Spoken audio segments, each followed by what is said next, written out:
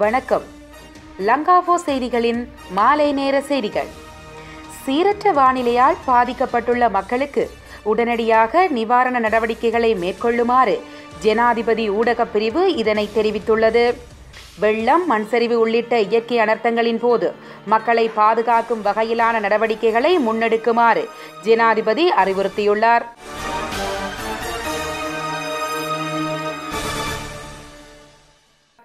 சீரற்ற காலநிலை காரணமாக பாதிக்கப்பட்ட பகுதிகளுக்கு சென்று மக்களுக்கு நிவாரணப் பொருட்களை முன்னாள் அமைச்சர் சயித் பிரேமதாச வழங்கியுள்ளார்.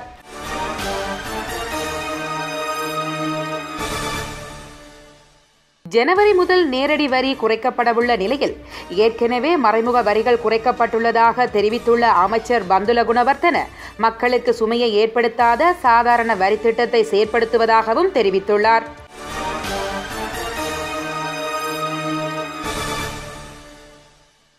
அரசாங்க கணக்கு குழுவின் கடந்த நிதியாண்டின் நிதி மற்றும் செயற்பாடுகள் தொடர்பிலான அறிக்கை நாடாளுமன்றின் அடுத்த அமர்வில் முன்வைக்கப்படவுள்ளது. அரசாங்க கணக்கு குழுவின் தலைவர் அமைச்சர் லசந்த அழகியவண்ண இதனை தெரிவித்துள்ளார்.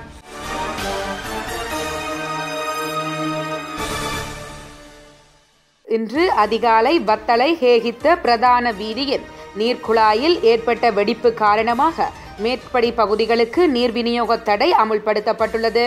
இதன்படி ஹேகித்த, பள்ளியவத்த, எலகந்த, பலகலவத்த ஆகிய பிரதேசங்களுக்கே இவ்வாறு நீர் விநியோக தடை ஏற்பட்டுள்ளது.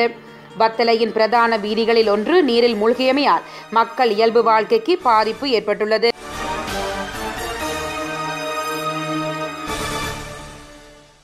கொழும்பில் அமைந்துள்ள சுவிட்சர்லாந்து தூதுவராலயத்தில் கடத்தப்பட்டதாக கூறப்படும் பெண் அதிகாரியை காவல்துறையில் வாக்குமூலம் வழங்க கோரி தாய் நாட்டுக்கான போர் வீரர்கள் அமைப்பின் ஓய்வு பெற்ற இராணுவ மேஜர் அஜித் பிரசன்ன உணவு தவிர்ப்பு போராட்டத்தை முன்னெடுத்துள்ளார்.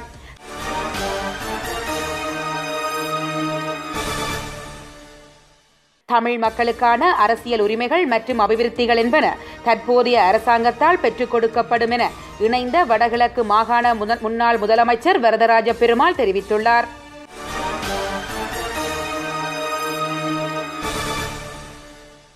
முஸ்லிம்களுக்கு இருக்கின்ற 2 கட்சிகளை அழித்தொழிக்க கங்கணம் கட்டிக்கொண்டிருக்கிறார்கள் என முன்னாள் அமைச்சரும் பாராளுமன்ற உறுப்பினருமான ரிசாட் பதியுத்தீன் தெரிவித்துள்ளார்.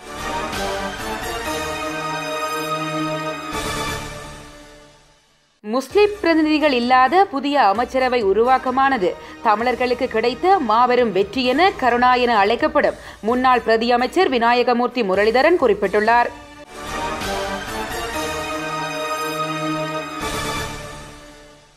பெண் காவல்துறை உத்தியோகத்தர்கள் 7 பேர் சிரேஷ்ட காவல்துறை அதிகாரிகளாக பதவி உயர்த்தப்பட்டுள்ளனர்.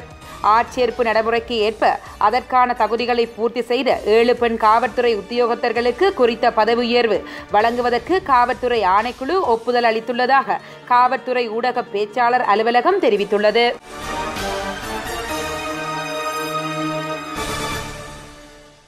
பாகிஸ்தான் வெளிவிகார அமைச்சர் மகதூம் ஷா மஹ்மூத் குரேஷி உத்தியோகபூர்வ விஜயம் மேற்கொண்டு இலங்கை வந்துள்ளதாக தெரிய வருகிறது.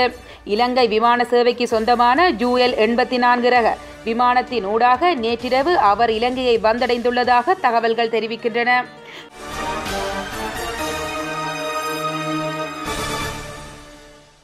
திருகோணமலை மாவட்டத்தில் காப்போத்த சாதாரணதர பரீட்சை இடம்பெறும் பரீட்சை நிலையங்களில் காலை நேரத்தில் புகை விசிறும் நடவடிக்கைகளில் திருகோணமலை சுகாதார திணைக்கள உத்தியோகத்தர்கள் ஈடுபட்டுள்ளனர்.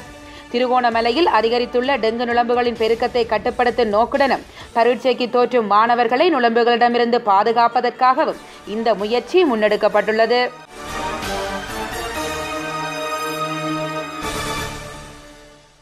மட்டக்களப்பு மாவட்டத்தில் தொடர்ச்சியாக நிலவி வரும் சீரற்ற காலநிலைக்கு மத்தியிலும் இன்றைய தினம் ஆரம்பமான காப்போத்த சாதாரணதர பரீட்சைகள் எந்தவித இடையூறுகளுமின்றி நடைபெற்று வருவதாக தெரிவிக்கப்படுகிறது.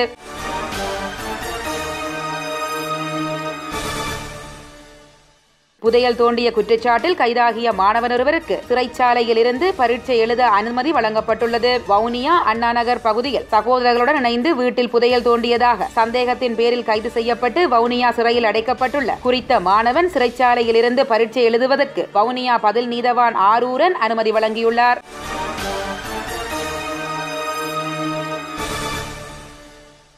திருகோணமலை மகதிபுல்வேவ பகுதியில் மாணவர் ஒருவர் புற்றுநோயினால் மரணமடைந்த தனது தந்தையின் பூதவுடலுக்கு அஞ்சலி செலுத்திய பின்னர் பரீட்சை எழுதச் சென்ற சம்பவம் ஒன்று இன்று இடம்பெற்றுள்ளது.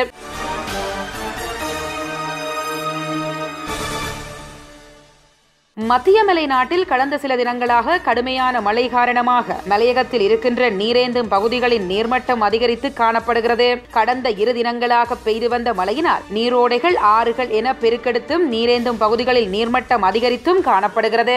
மேலும் இதுபோன்ற செய்திகளை அறிவதற்கு Lanka4 யூடியூப் சேனலுடன் இணைந்திருங்கள். நன்றி.